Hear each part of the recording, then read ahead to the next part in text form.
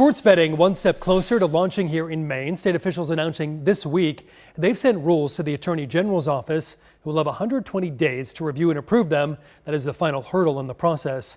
Connor Clement has more on what the industry will look like and what the business will mean for our state.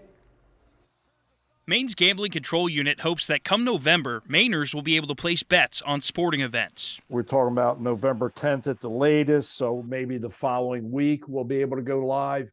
And hey, what a great Thanksgiving present, right? Governor Mills made wagering on sports legal in 2022, but the rollout has been slow. Milton Champion, the executive director of the Gambling Control Unit, says a lack of staff and other elements, such as Maine's casinos needing attention, has played a role. So there's those interruptions when you're trying to get something done, but we got her done, and we feel really, really good about it. The industry is expected to generate anywhere from $4 to $7 million annually for the state. Dr. John Holden, a professor at Oklahoma State University who has written many pieces on the regulation of sports gambling, says the timeline of implementation in Maine is great.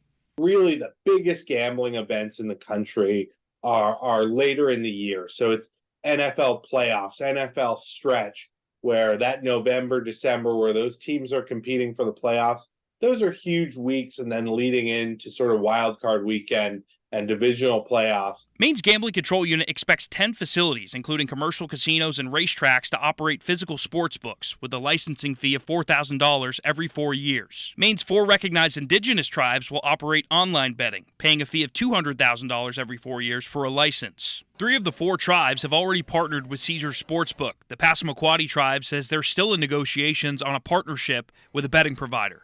Champion says as soon as rules are approved, licenses will be sent out. Obviously, they'll be mailed, but we'll contact folks immediately by email and say, hey, you've been approved, your temporary license is on the way, and you have all the permissions to go live. Connor Clement, Maine's Total Coverage.